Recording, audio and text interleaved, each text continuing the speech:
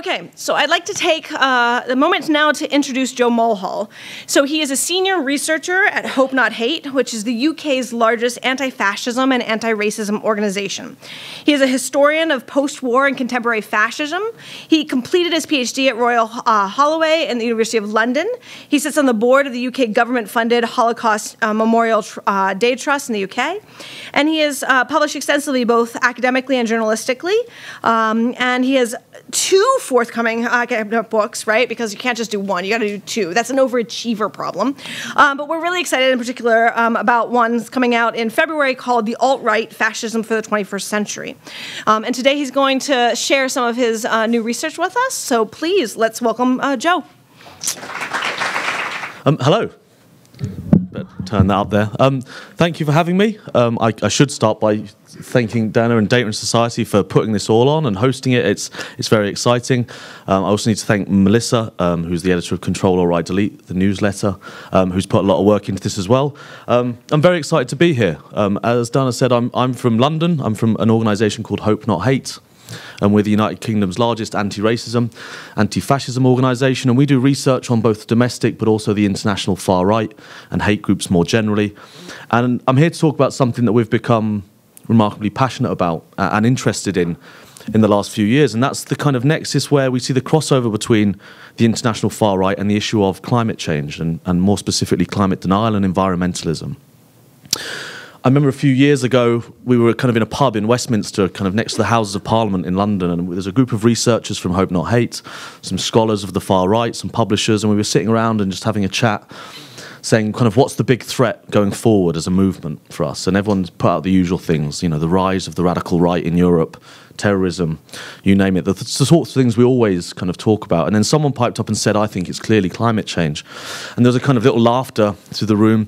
Not that we didn't think climate change was important, but we didn't necessarily instantly see what it had to do with us as anti-racism or anti-fascist researchers. It soon became clear after a brief conversation that we were hugely behind on this issue. And then speaking to lots of my colleagues and researchers looking at similar things as I was around the world, we were all having the same realization, quite how far behind we were at looking at the importance of these 2 issues coming together. So what I'm going to talk a little bit today is what I see as the threats on this linking between the radical right and the far right around the world and white supremacists and the issue of climate change, climate denial. And I essentially break it into 3, which I'll briefly run through, and then kind of talk about some of the challenges. And then I want to finish with some polling we've done across 8 countries around the world on the issue of climate change, climate denial, misinformation, kind of conspiracy theories more generally, which I think is a nice place to wrap up, if a touch depressing. So I think the first of these 3 things I think that we need to be looking at in terms of the radical right and climate change and environmentalism. The first is, of course, the threat of the radical right in power. That sounds very obvious, but specifically in this issue, if we look at Bolsonaro in Brazil, one might argue Trump in North America. If we look at Modi in India, if we look across the continent of Europe, we're facing all sorts of problems, whether or not that's the Alternative for Deutschland in Germany, whether or not that's the Front National, or formerly called the Front National in France, the Swedish Democrats in Sweden, Law and Justice in Poland, Lega in Italy, Vox in Spain, Orban in Hungary. The list goes on. In the United Kingdom, we have, of course, now the Brexit Party, formerly or led by Nigel Farage, formerly of UKIP, that won the largest number of votes in the last European election in terms of seats. We are going through an epoch of a rising radical right across the international scene. And this causes a large number of issues when it comes to the issue of climate change and climate denial. So, what are they? Well, there's a couple of issues to this. Firstly, it's not quite as simple as one might think at first, the idea that the radical right or the far right deny climate change. It's far more complex than this. In fact, actually, most of them don't, or many of them don't. There's a huge range of perspectives that we have to look at here. So the success of radical right parties and leaders around the globe ranges from what you can talk as outright climate change denial, all the way through to kind of localism, or through to actually accepting climate change as very, very important and seeking to exploit that issue. But what there is a commonality is a sense that the liberal left political mainstream and populists, they are railing against these globalist elites. What Cas Mudde talks about is the kind of pure people and the corrupt elite. And this is something we see across many of these parties. And climate change often fits in for many of these as part of that kind of elitist metropolitan politics. Some ways you've seen changes within the radical right on this issue. Trump's an interesting example. If you look at how he's changed in recent years from outright denial to some sort of kind of weaponized ambiguity, if you might. In 2012, he tweeted, "The concept of global warming was created by and for the Chinese to make US manufacturing non-competitive," which was an interesting take, considering most of what people say. But by 2008, that had changed to, he says, "I will not deny climate change, but it could very well go back," whatever that means. So, what we're talking about here is a range of different perspectives from the radical right on the issue of climate change. Some accept political consensus or scientific consensus. However, one thing that we do see generally across the movements is that even if they do accept it, they often step in the way of political change on the issue, often based for various reasons around economic, political reasons. So even the ones that do accept man-made climate change will often stand in the way, which becomes increasingly important for this notion of the far right and the radical right in power. When we look at the European Parliament elections this year, we have radical right parties or far right parties with huge numbers of votes, kind of seats for about 25%, one might argue. This causes huge problems when attempting to cause change on the issue, not least because radical right parties oppose transnational collaboration often and multilateral agreements, which they can consider to impede national sovereignty. These are the things we're going to need to deal with climate change on a transnational and global scale, and these are the parties that are going to stand in the way of them. So I see there's kind of being two problems with the radical right in power on this issue. One is we have active climate deniers in power, and the second part is we have people and parties which will stop change even if they do believe in it. So just to run through a few, I mean, the AfD is a good example of this. The AfD in Germany has become growing in success over the last few years, 5 years or so, in many of the German parliaments now. Unprecedented votes that we would not have expected to see a breakthrough like that in Germany. Their election in the European Parliament this year ran on a position of save diesel, which is a generally unpopular position in Europe, and it wasn't particularly successful for them in some ways. But it became a huge issue for them, partly because climate change was a huge issue in Germany. AfD Facebook posts mentioned climate change 930 times in the last 12 months, compared to 75 times in the year from April to 2016. Of course, we have Trump, climate denial quite often, or at least pulling out the Paris Agreement. In Brazil, we've seen statements regarding the unfounded alarm over climate change was threatening Brazil's sovereignty. In France, however, we've seen something slightly different. Le Pen has talked about eco-nationalist responses to climate change, promoting green policies, but on the basis of nationalist and conservative interests. I think there's just to tease out a few issues about how the far right do deny climate change, because sometimes it seems quite strange to normal people that you could just outright deny it, but it is, of course, slightly more nuanced than that. I think we can look at possibly about 3 ways in which they deny climate change. You, of course, have denialists who reject the scientific consensus. You have denialist parties and those that express some skepticism to climate change, and then you have those who are supportive of mainstream science. However, if you take that down, you can become more nuanced. You have trend skeptics who doubt the evidence for climate change. You have attribute skeptics who doubt the human cause for climate change. You have impact skeptics who doubt that climate change will be serious. And you have policy skeptics who question the solutions to climate change. The tactics they use are multifaceted to do these things. I won't run through them all now. Of course, you have to look at things like links to agribusiness in Bolsonaro's case, the Koch brothers in North America funding these sorts of things, traditional misinformation campaigns. One thing I wanted to highlight, though, in this area is one thing that we're increasingly seeing as societal consensuses, especially in the general West, become ever clearer around the issue of climate change in terms of accepting it's being man-made. We're seeing a tactical shift by the radical right, moving from outright denial of the science, which is deeply unpopular and hard to win, to what we might call in England attacking the man, not the ball, in a football sense, going after the scientists, or the perfect example of this is, of course, going after Greta. In the AfD, for example, she was mentioned 384 posts by AfD accounts in March and 243 last month, in April, according to research by the Institute for Strategic Dialogue. This allows parties, by going after these individuals rather than science, they try to use it to paint climate change as irrational, hysterical, panic, cult-like, and even a replacement religion. So that's part one, is the dangers and problems of having the far right in power and the effects they can have. But I actually think there's a couple more. The second one, I think, is how the far right will have an ability to exploit the issue of climate change, not just deny it. Here, we might talk about resource nationalism. But we will also talk about the effects of increased climate migration. The last few years in Europe have been quite difficult in terms of the far right, partly because of their exploitation of the migrant crisis. There's many, many causes for the rise of the radical right, but one of them has been their response and the societal response to the migrant, or the so-called migrant crisis. Right now, the push factors for migration across the Mediterranean, for example, climate change is not anywhere near the top of that list. We talk about economics, we talk about war and conflict. Climate-induced migration still remains down the list, and when it does happen, it primarily remains kind of regional rather than transcontinental. However, that might not continue to be the case moving forward. We're likely to see an increase in trans-border and transcontinental migration caused by the issue of climate change. One person we spoke to was a guy called Stephen Trent, who runs the Environmental Justice Foundation, and he argues that it's absolutely clear that the numbers involved, even if we went to net zero emissions tomorrow, are going to be in the order of tens of millions and possibly hundreds of millions. These people are not going to head south, they are going to head north. So the radical right are in the perfect position to exploit this increased migration from the global south to the west. The danger is that rather than denying climate change, they will spread fear about climate-induced migration and push xenophobic and reactionary policies such as closing borders and building walls. Here there is a very difficult position for us, and a conversation or an answer I do not have to this question is how we tackle this issue.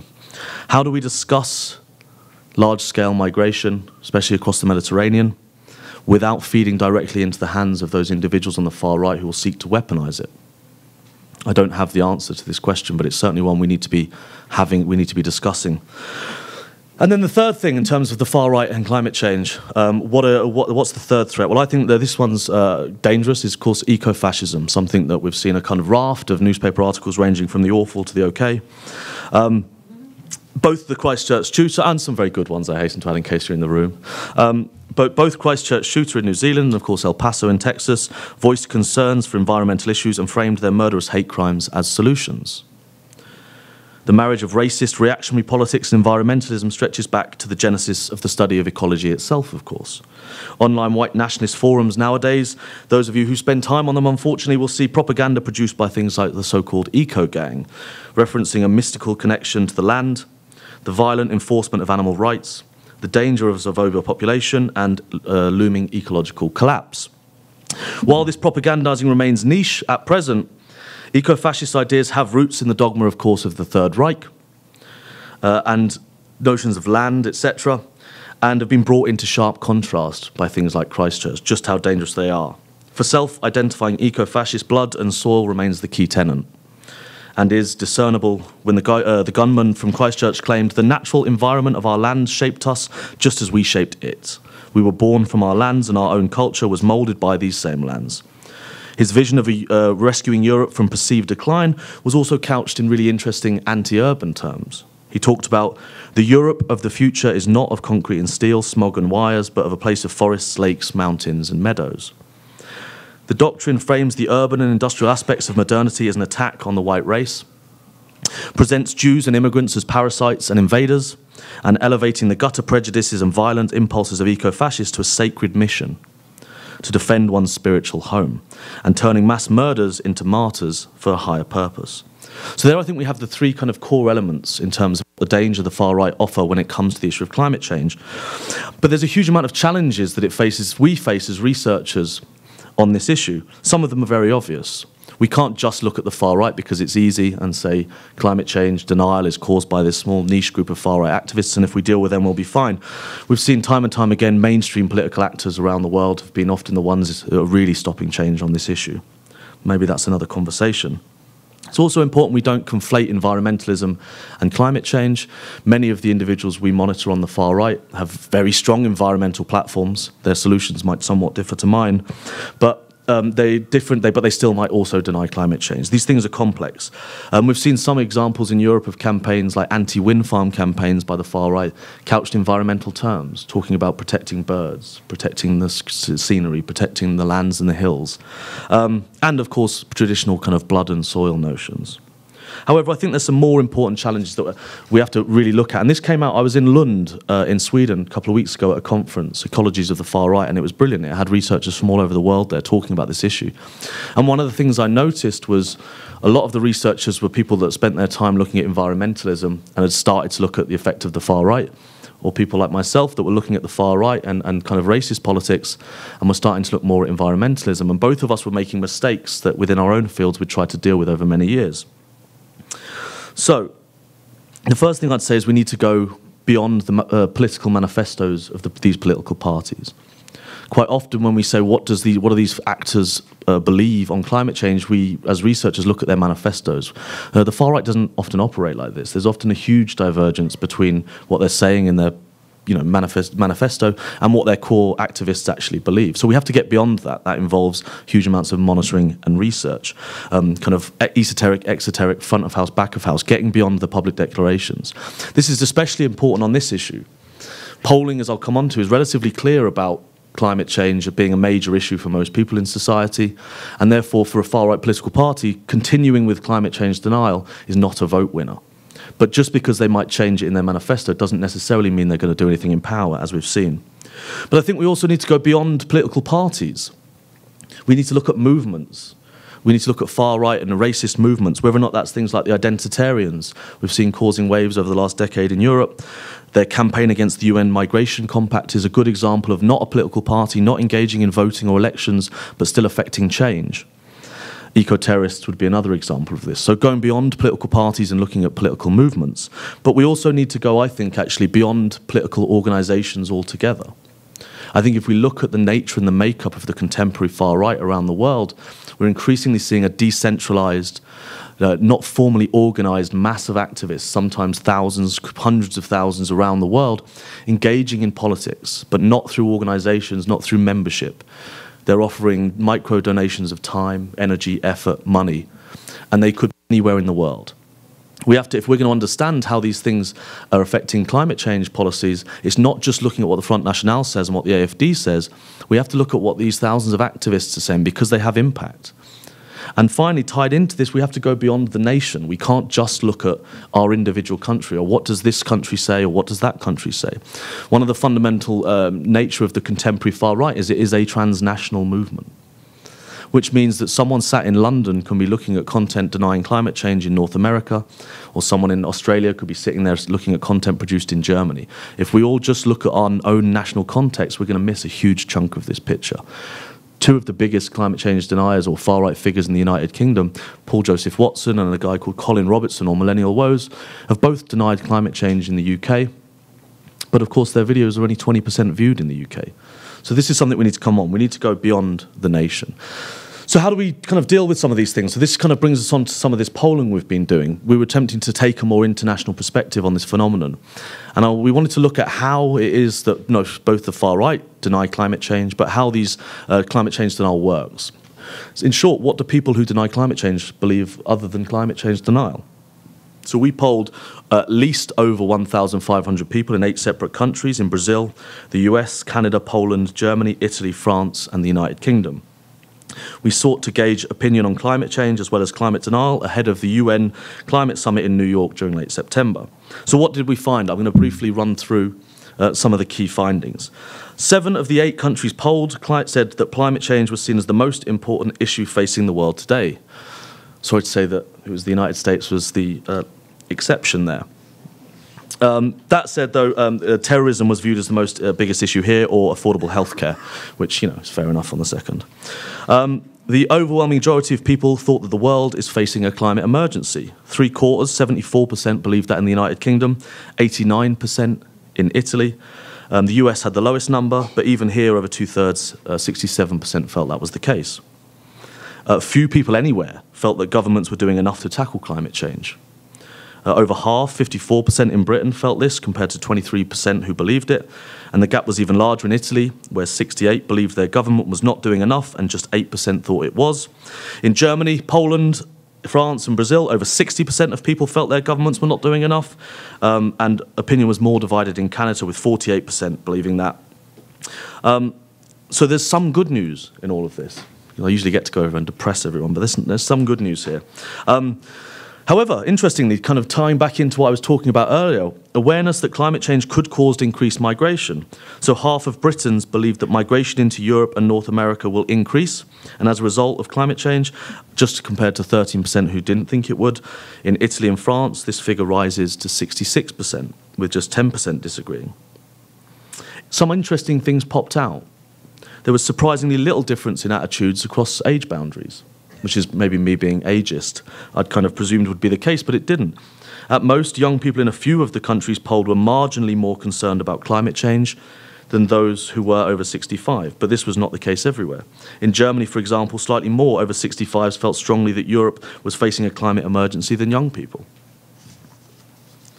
But while age wasn't a major factor in kind of differentiating it, income and economic insecurity was. Generally, people on lower incomes were slightly less convinced about the dangers of climate change, and certainly more resistant to the idea that economic growth needed to be curbed to reduce carbon emissions. I guess this isn't particularly surprising. But it also shows some interesting things when we talk about the wider policy platforms of the far right and their successes. Of course, quite often they're targeting these same economically deprived communities. Another element of the poll we wanted to understand was who was sceptical, and this is the really juicy bit, and who was unconvinced by climate change, and of course why. So over a quarter of Brazilians, 26%, and more than a fifth of Americans, 22%, did not believe that global warming was happening at all. I think these numbers are pretty staggering. I don't know if people agree. I just kind of presume that that didn't happen anymore, but it does. Roughly the same number of people in Germany, Canada, France and Poland agreed with the British that climate change was happening, though not because of humans. Put together, of the third of people who believed that the threat of climate change was being exaggerated, 45% believed some form of climate denial conspiracy. And this is the really interesting bit if we're looking at the links here and the crossovers with the radical right. Climate change deniers believe in all sorts of other conspiracies as well, some of which, of course, chime with wider far-right politics. Our polling confirmed a clear correlation between those who did not believe in climate change or that humans were not responsible for it, and a belief in other conspiracy theories and anti-establishment ideas. Those with the most strident views on denying the human involvement in climate change had very unorthodox views on a range of controversial issues. 2/3 of Italians who denied that humans were responsible for climate change believe that Jewish people had an unhealthy control over the world's banking system. It's kind of traditional far-right anti-Semitic conspiracy theory. A staggering 85% of British climate change deniers think that the threat of climate change is being exaggerated by governments in order to control how we live our lives. This again feeds into traditional populist radical right rhetoric around corrupt elites not looking out for the people. Conspiracy theories about these, they're not always conspiracy theories, there are some corrupt elites, but over 45% of climate deniers in Britain, Germany, Italy and Brazil think that the 1969 moon landing was staged. One of the more, I mean, in some senses I kind of think that's quite funny, but some of these conspiracies, of course, are not funny. One of the more alarming views is that the CIA and the Israeli intelligence service Mossad helped set up ISIS. Over 60% of German climate change deniers believe this, as do 55% of British and Italian climate deniers and even 42% of American deniers. We also saw a strange correlation, or a strong correlation, in some countries with Islamophobia in these communities. British climate deniers have the most negative attitudes to Muslims and Islam amongst all 8 countries. 3/4 of those who deny climate change in Britain that we polled felt that there were Sharia law and no-go zones across large parts of Europe. Again, a traditional far-right talking point about no-go zones where police can't go, Sharia law rules, and these are quite popular positions in large parts of Europe. So where do we conclude here? I think there's a number of things to wrap up just to make sure I'm exactly on the 20 minutes. There appears to be a correlation between climate denial and other conspiracy theories. This includes racist and xenophobic conspiracies. The rise of the radical and far right around the world poses huge challenges to dealing with the issues of climate change. They sometimes deny it, which is one problem, but they often stop effective change in legislation, which is another. The one thing I think as various different movements, whether or not we're anti-racist movements, climate change movements, migration movements, one thing we have to be extraordinarily vigilant about is the co-option of this issue by the international far right. If perhaps it's more important than just fighting climate denial. Whether or not that is things like eco-terrorism, whether or not that is legitimizing xenophobic policies, whether or not it is resource nationalism. And as researchers, I say we must go beyond the political parties, beyond the manifestos, beyond the movements, beyond the organizations, and go beyond nations. So societies faced with economic insecurity, real or perceived competition for resources, pressurized public services, and rapid social and cultural change can rapidly become disenfranchised, especially if faced by unresponsive politicians who offer no hope. In these situations, diversity can stop merely being difference and instead become division, a situation that provides fertile ground for those who wish to break apart our shared identities, scapegoat and replace them with an us and them siege mentality. We have found that these groups are already capitalizing on the issue of climate change, with climate denial and climate conspiracies having found a welcome home in the ideology of both the populist and far right. The war-driven migrant crisis in 2015 showed how quickly and powerfully anti-immigrant feelings can distort and destabilize politics, surging far beyond any initial racial, religious, and cultural friction. 1 million migrants arrived in a single year, and it had a massive impact on the politics of Europe. It undermined the credibility of Chancellor Angela Merkel and helped establish the far-right AfD party as a national force. In Italy, it contributed and helped provide the political ammunition for Lega party to move out of its northern heartlands and establish itself in towns across the south. In Hungary, we saw leader Viktor Orban link the migrant crisis to threats to Western civilization. And then in the United Kingdom, of course, the two Leave campaigns used migrant imagery to whip up a panic over immigration during the Brexit referendum. Ensuring we remain united and embracing tolerance in the face of such pressure is going to be an integral part of fighting for global justice and climate justice. But governments, policymakers, and NGOs are not yet ready for this challenge. We must plan ahead, we must resist and repel any backlash to those fleeing the consequences of this climate crisis, and build coalitions between the environmental and social justice movements. And unless we take action now on climate change and ready ourselves for its consequences, I fear we could be heading for serious trouble. Thank you for coming, thank you for listening, and I hope it wasn't too depressing. Thank you. Thank you, Joe. So I've learned a lot from Joe, which is really exciting, but I was asked tonight to give us a response, to bring some of this back into some of Data and Society's work. So I'm going to begin with the concept, agnotology. So agnotology is the study of ignorance. The concept was coined by Procter & Bowl and presented publicly through an edited volume with Scheibinger. And it attempts to really understand how ignorance is not about just not yet knowing or getting to a point where there's distributed inequities around knowledge, but ignorance can actually be manufactured. And one of the original articles in this about agnotology in the anthology was written by Naomi Oreskes and Eric Conway, which of course becomes the basis of their book, Merchants of Doubt. And in that, they talk about the economic interests that actually helped fuel the flawed science to seed doubt about global warming. It was called global warming at that day. In fact, one of the funniest things about the fact that we talk about is climate change is that that actually comes from a conservative American talking point. The term is actually coined by the U.S. pollster Frank Luntz, and he wanted to use the term climate change because global warming seems scary. And so this was a way of actually diminishing and weakening the power of global warming, was to shift it to climate change. And so we saw this moment of trying to see doubt and engage in these processes of really manufacturing ignorance decades ago, right around climate.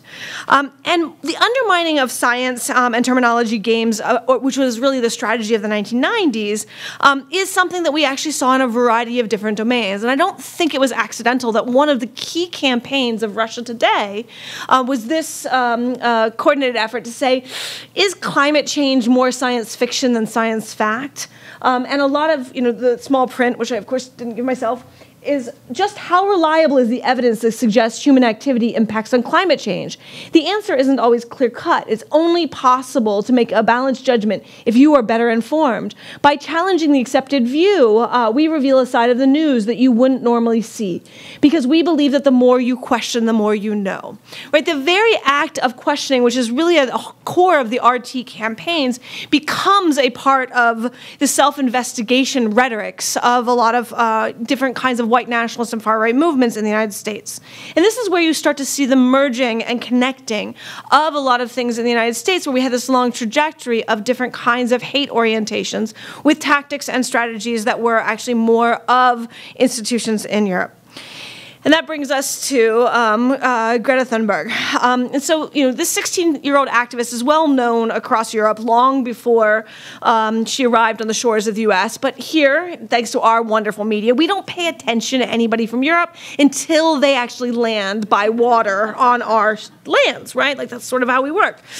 So, in August, she lands here, and all of a sudden people are like, what is this teenager, right? And who is she, and what is she about? And how dare she come and start talking about these, issues, especially the way that she would talk by basically accusing us old people of being the problem. Now, the fascinating thing about her response in the United States, really even more extending from what was happening to her in the U.S., is that the U.S. Reactionaries got obsessed with her, right? They really wanted to tear her down. They teared her down in a way that was very classic to the U.S. frame. So the anonymous digital campaigns that we saw that were rarely coordinated, they didn't just mock her campaign about climate, but they mocked her way of speaking. They mocked her autism. They mocked and dissected her body and what it meant that she showed up in a particular way. And these digital harassment campaigns really are the extension of the kinds of things that we've seen since Gamergate, and they were really sort of focused on bringing her down. Now, the interesting thing about Thunberg is she managed to learn something that also a handful of U.S. Actors in this landscape had learned, one that I really think is embodied at best by the Parkland kids. She learned a set of digital jujitsu where she could just mock back anything that they threw at her, right? Which just, of course, infuriated her various attackers. And then there were these beautiful videos of like, look at all these old people making fun of her, and she would fight back and say, this is funny, and she sort of had a field day with it. But you started to see the coordination of that conversation in the U.S. in a country where we don't really pay attention to climate. So all of a sudden, we're having one person coming from Europe trying to introduce and get people paying attention to climate, trying to motivate young people to participate. And she gets all of the treatment that we get when we come up against the NRA in our country. So let's pause for a second, right? Here is a youthful activist who is peacefully and vocally demanding for change in a way that is actually energizing youth. And the response to her is virulent hate, anger, and harassment. Right?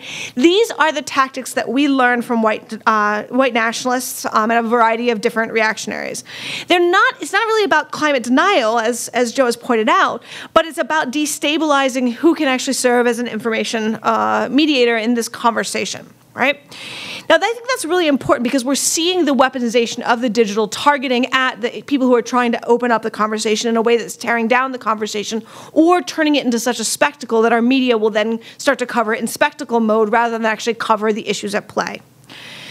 Now, part of what I've been intrigued by are the different kinds of groups, and I was really fascinated by Joe's layout of who are some of the groups that are actually part of the far right navigating aspects of climate, because I think a lot about who in the U.S. are actually talking about climate and in which ways, right? And most of the conversation amongst progressives, amongst social justice and racial justice organizations is really taking a humanistic approach, right? Which is a theory of change rooted in the idea that we should really work on protecting as many people as possible. We should work on building the policies necessary to not at the very least prevent the increase of carbon, but also the ability to build technologies to actually pull carbon out. This is really about trying to save as many people as possible. The U.S. is a funny place, and we actually spend a lot of time contesting different people who are more interested in challenging these issues from a neoliberal place. And the neoliberal approach to climate is very simple. I'm going to save me and mine by whatever means possible, right? And that should sound like some of our elected officials. And that mindset comes in with the idea of amassing wealth and protecting the people that are close to you. And I'll get back to where it comes in a moment. But this is where any effort to sort of separate out between me and mine and them makes it part of a fertile environment to have this conversation. And there's a third set of stakeholder groups that are usually not in our conversations globally, but they're really important in the United States, which is a set of evangelical Christians who are really deeply committed to the rapture and believe that what we're seeing are all the signs of the second coming closer and closer, right? Now, if you think about what the rapture looks like, the goal isn't to deny climate change, it's to say that it is coming and that the signs of it are very, very clear.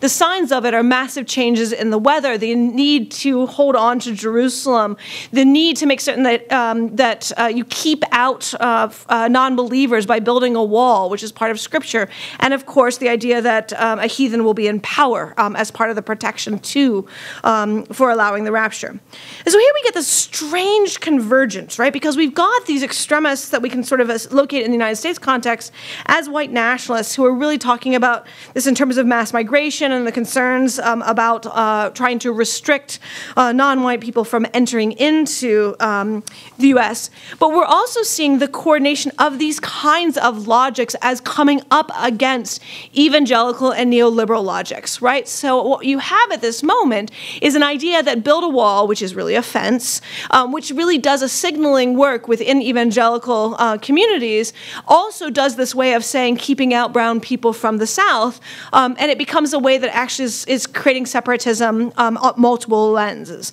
And that's where we see these languages that are not themselves explicitly hateful, but they do the work of tying together different ideas of hate with extremist thinking more generally, with a set of more religious values or political beliefs. So what is, boggling my mind as we work with this is that the seeding of ignorance, which in many ways was left for the news media and left for big moneyed actors throughout the 90s, is now at a point where we're seeing a coordinated harassment campaign that is about the destabilizing of knowledge that is brought to us by some of these far-right movements globally and from the different kinds of actors domestically. And that coordinated dynamic and that really weird swirl that we're all facing right now is part of where I think, as Joe's articulating, like, how do we get our hands around what's happening here? Because these tactics and tools that we're seeing come from these groups are becoming more amplified and more powerful. And so that brings us back to this concept of agnotology, right? One of the things that we can do is we can look at that elephant. We can make sense of its trunk, its tail, or its legs. But if we're going to address climate change, we need to think holistically about what we're seeing, because these things are intersecting. And one of the things that Joe and I have been talking about is that there's not as much room for these groups to come together and start talking about where is climate and migration and extremism and geopolitical contestations all kind of feeding into each other, because that is the site where we're going to see the most pain in the next couple of years as we try to actually move forward on the climate issue. And with that, one of the things I'm curious about is, as you're looking at the kinds of extremist movements and their response to this, where is science coming into the conversation or not? How is science being deployed, being debunked? Where is science in that conversation? That's a really, really interesting question, actually. So, at the kind of almost the more moderate end, for example, so if you look at in the United Kingdom, some of the kind of active climate denial organisations, the ones that will put out the supposed research that challenges creates a sceptical position, these are sorts of kind of on the right of the Conservative Party, they're very margins of the centre right. When we're talking about the more extreme right and the far right, we come across very little beyond saying the science is untrustworthy. There's very little formal attempts to debunk, things with graphs, etc. You might see the odd thing emerge on a Facebook group or a thing there. But I think we see far more of this, what you were talking about, Greta, and the attacking of the individual. This attempt is that it's almost less important to argue whether or not climate change is real. It's more like, is anything true? It's this broader disinformation. It's about you can't trust elites, you can't trust spokespeople, you can't trust evidence, you can't trust experts. This is what the far right, this is their playing field for this, rather than long drawn out, have you read this, have you seen that? There are a few kind of key individuals you see around the world that create YouTube content and but they sit within the conspiracy space. 1 week these people will be producing things on 9/11 being an inside job, next week it's climate change, and that has more of that scientific element. But I think the attempts to be more rigorous in terms of downplaying real science comes at the more moderate end of this, because they're still trying to play on the, our turf, which is evidence and facts. A huge amount of the people to the radical and the far right, they don't play on that same pitch, so they don't bother. They almost don't engage. Because when I think of a lot of the debates in the 1990s, what was at stake right then was just destabilizing how scientific evidence was there, right? Because there was a lot of different confusions about what was going on, and how much do we want to pay attention to carbon and different atmospheric issues, and the scientists were trying to work it out, and so it was very easy to feed into that and really help destabilize that if you were a moneyed actor, say big oil, that was really invested in doing it. And part of what you're highlighting here is that rather than actually continuing to see that doubt, it's allowing the climate conversation to sort of move on, but really shifting it to the point where it's about action, and really fragmenting action. And I think about that because we might be better at coordinating around science than we ever are around coordinating around action. So it feels like we're in a much more precarious place to respond to the destabilization of action. Do you see any light at the end of that tunnel? Yeah, I mean, I actually agree with you on this, right? And I think kind of an interesting parallel in terms of another conspiracy that the far right often engage with is Holocaust denial, right? The days, traditionally through much of the post-war period, that debate would be around, was there enough gas in the walls of a chamber to prove it? They would use along those attempting to debunk the science, right?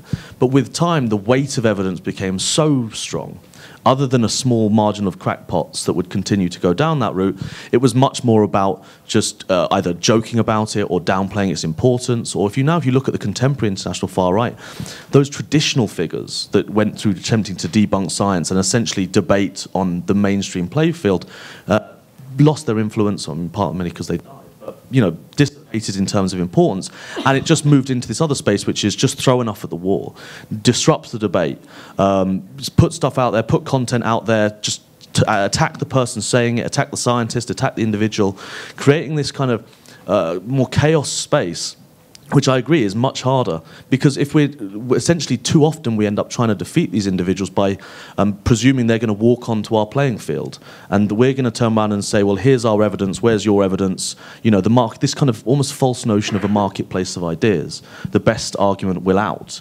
But actually, of course, when we're talking about a lot of these actors on the far right internationally, it's about who shouts loudest. It's not about who has the best argument. It's about who's going to create the most anger, the most upset, or get the most clicks, who's the most articulate speaker. So in terms of light at the end of the tunnel, I mean, oh, Christ. Yes, I mean, there is a huge amount of light at the end of the tunnel. And I think, actually, if we look at the last year, there's been a huge amount of exciting developments on this. I mean, things like, one might criticize elements of their activism, but things like, Extinction Rebellion. London passed a climate emergency this year. Councils all over the country did in the United Kingdom. Countries around the world have started to do the same. Actually, we can start to view elements of kind of the climate denial movement and the extreme far right as desperate acts of desperation in the face of widespread societal consensus around a lot of these issues. These numbers sound staggering, 22%, but they are going down. So I think there is a lot of positivity here, but doesn't mean the battle's been won by any margin. Because I think even when society believes in these things, that's different between convincing society to take action on these things that might have economic consequences. That's the huge next step. So in other words, you can pass a law to take climate seriously, but you can't stay in Europe. One thing or the other, which is okay. Yeah. I want to take a moment and ask questions. Who has questions for Joe or for the conversation? Oh, all the way over there. Hi. So I was interested in, you mentioned that there was this conference in Lund and that, people coming from the environmental research side of things and the far-right research side of things. And I wondered, it seemed to me that you were talking a lot about how the right has adopted and incorporated environmental ideas into their strategy. But I wondered to what degree you see environmental movements that are increasingly moving towards fascism or adopting fascist ideas. Is that something that happens? Yeah, really, really interesting. I mean, in one sense, just on the first bit, kind of, there has been a core element of environmentalism throughout the whole, 20th century. So in some ways, some of that's not new. But in terms of going the other way, There have been examples, right? I mean, sometimes, for example, many years ago, there was real concern about things like the hunt saboteurs movement in parts of Europe that went out to disrupt hunting, having crossover with far-right movements. Much less, I think, than one concern would be widespread kind of infiltration from the right to the environmental movement. But I'm actually more concerned about narratives being adopted. And one of the things that pops up way too often is things like population control. You know, elements of the environmental movement would talk about population control in ways that doesn't sound, is pretty indistinguishable from the way the far right talk about population control. So I think we have to be really worried about it. And part of it is that it's also difficult from our side of the argument when something like Christchurch happens and the manifesto talks about a crisis of climate and we must deal with this issue. Well, you know, I agree. But that we can't just dismiss that and say, well, that's not true, the whole thing's not true. So we're fighting on quite difficult turf there. So yes, I think there's certain narratives, especially around, you know, there's been worrying things about immigration that you sometimes hear from elements of the climate movement or the environmental movement. So those sorts of things around population control and immigration, there's a real danger of them being co-opted, 100%.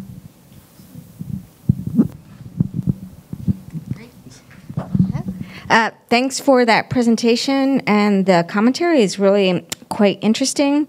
And so basically I just have an empirical question around the traditional actors that are covered in Merchants of Doubt, who are public relations firms, scientists, the oil industry, the think tanks, right, who had a very well-oiled machine to kind of see doubt and uncertainty, to shift the debate, to manipulate journalists.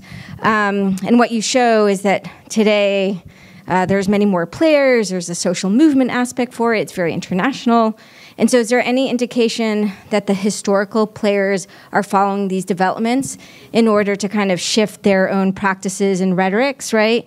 Because in some ways, I imagine that they haven't vanished, right? So I was just wondering if you've done any research around those issues. Yeah, I mean, no, they've definitely not vanished. I mean, I was kind of focusing on that nexus between those two movements in terms of the far right and climate change. So I wasn't talking much, but I mean, they're all still there. You know, the Koch brothers are still funding everyone. You know, big oil's, the legacy of big oil funding still exists there, and you see it. I mean, some examples that have been interesting. There's a kind of online newspaper in the United Kingdom called Spiked, right, which has got some deeply troubling politics, and that's funded by the Koch brothers. So you have seen those sorts of fundings drip into those movements. You do see on the flip side of course, you see these radical right actors and far right actors talking about the information put out by those think tanks that you'll see, you know, and there is also a crossover. You know, there's a great example in London I was pointing to, which is there's a building called Tufton Street, right, and in that building is the leading climate change denial NGO in the UK. But there's also Leave Means Leave, the Leave campaign. There's also kind of anti-tax groups in there, like libertarian, anti-tax, like all in one little place. It's like a forum, but in real life. So there is crossover and there is mixing. In terms of those big groups targeting kind of really extreme groups, I haven't got any evidence of that. You know, I haven't seen that they're, you know, I don't know. It would be an interesting project. I've just not looked into it in a huge amount of depth. And I would say, you know, in the United States, one of the things we've started to see again is some of the tactic crossover, and the place where you really see it is within the way in which media coverage has helped spur on. And we certainly have seen it with the rise of some, you know, alternative media and, you know, far-right media in varying forms. So it's more that amplification as well as the policy change. So it's, you know, as has been argued by pretty much everyone, it's hard to follow all the dark money that goes through these different environments. But the ability to see a lot of the evolutions of the frames and the way in which the frames get purchased across a variety of different conversations, I think, where you start to see at least correlative connections, and it's hard to figure out who's learning from who.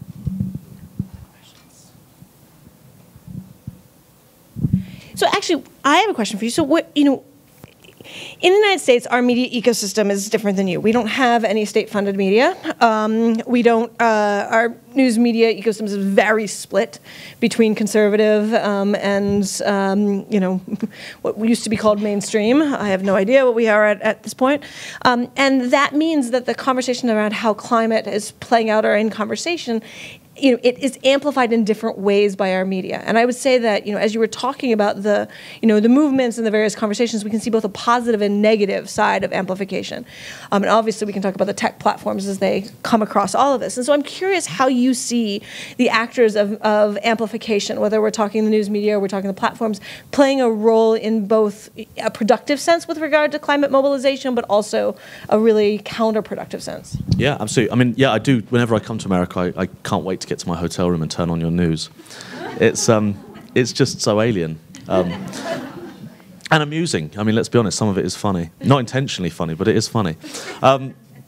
But so, yeah, I mean, there is a huge difference. I mean, in some senses, there can be a problem with European state-run broadcasters in certain countries. You mentioned one of them. But, in the UK, the BBC has been relatively strong on this. The idea of it being a contested issue, which is a big thing for them, is should you have to have some sort of person defending the other position? Climate change has moved beyond that. The consensus is accepted. And that, of course, has huge societal ramifications because they're not hearing this nonsense other side. But we do have kind of mainstream, we almost have the flip. Our newspapers are extraordinarily partisan, and they have been hugely important for amplifying climate change denial. But in some ways far more important than a lot of these far-right actors we might discuss is mainstream right-wing newspapers, the Daily Express, the Daily Mail, the Sun newspaper. These are huge newspapers that have large impact on society still, and they will publish, and they still do publish climate change denial, sometimes on their front page, and these are huge. So while you might not get it on RTV, even Sky News and things wouldn't dream of kind of pumping those lines, some of the newspapers still do, and they still have that huge kind of impact. Luckily, I think, because of the kind of pervasiveness of some of the state broadcasters in Europe, once they take that responsible position to make this a non-contested issue, they amplify the idea, and serious conversations about the climate crisis have been quite successful. But the mainstream newspapers still play a major problem there, which might sometimes sound like it's the opposite to America. I don't know.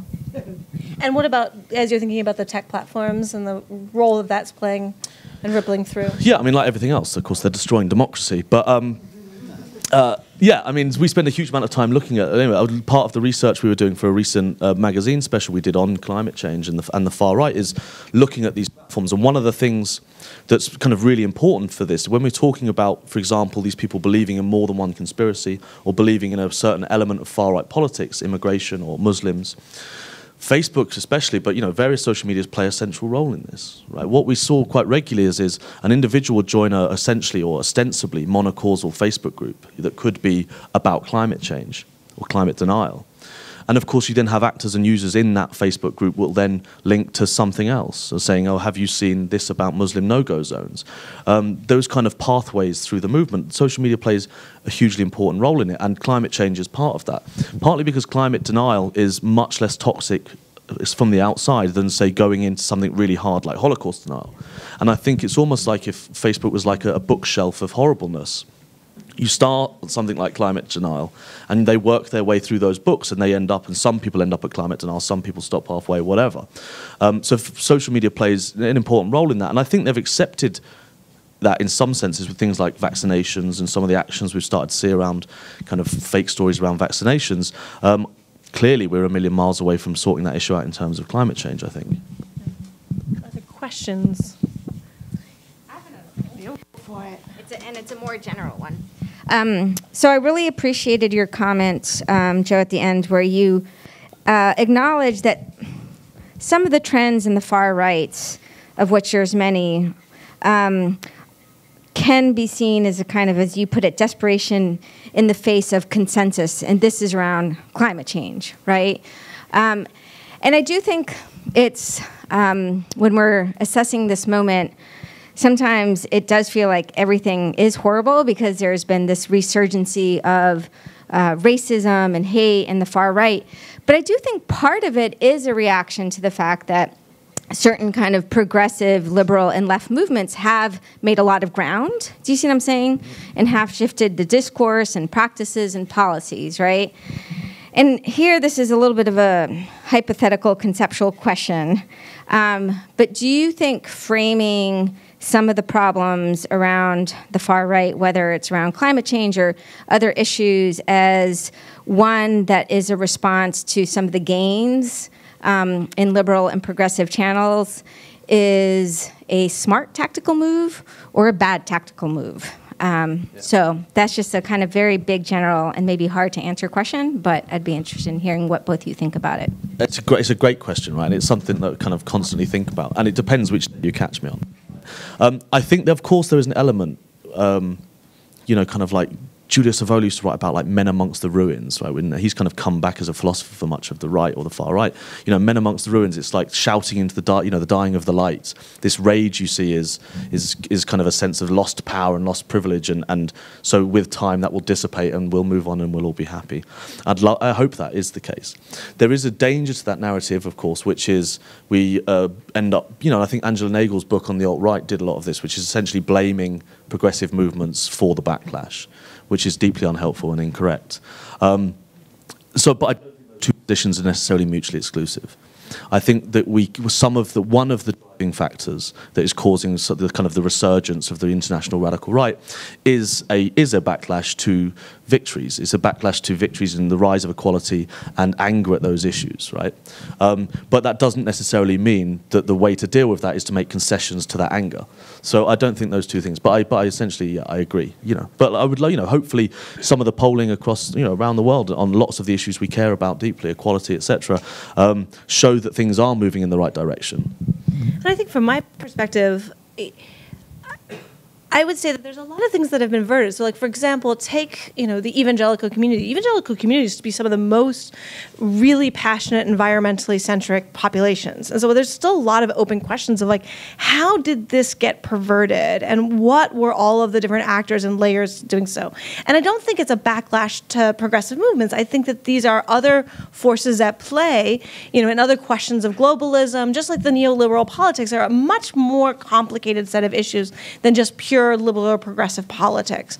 And I would say that the same is actually true even as I see some of these intersections with some of the far-right movements. Like, you know, some of the most ardent pro-choice, you know, pro-environmental groups have become some of the radical, almost dangerous far-right groups in contemporary environments. And so we're seeing these twists and these boomerangs. And so I think that it's really important to not see it as a linear or a binary dynamic as much as a very complex terrain where it's like the moment you start looking at one thread, you're like, whoa, and that's a little messier. And I think that's what I would say as scholars, we have a responsibility to start really interrogating that and try to understand how we got there, because I think that the danger, as I see it, is that the conversation is quickly turning into one about conservative or progressive. It's turning into, like, so it's very binaristic. And that is really worrying to me, because I don't think that you actually address these problems by doubling down on polarization. And I worry that that's very much where we're going in every single direction. And so even when I take a look at, you know, what is happening, for example, within evangelical communities, for me, the answer is not to just be antagonistic to those who are deeply faithful. It's more about, like, how did we get here and why are we at this point in time and where are we agreeing or disagreeing? Before we move everything, I want to say a huge thank you to Joe for all that you've done.